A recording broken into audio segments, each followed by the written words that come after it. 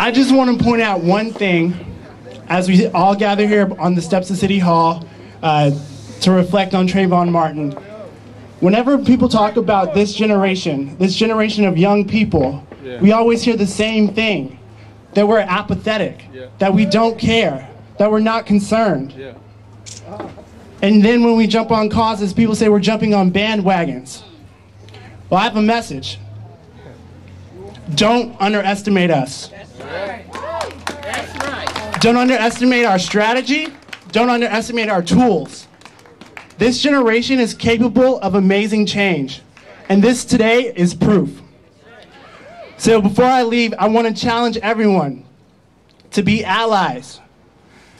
Trayvon Martin and racial profiling, it's a problem we all face, but if we all work together, it's something that we can conquer. Thank you very much.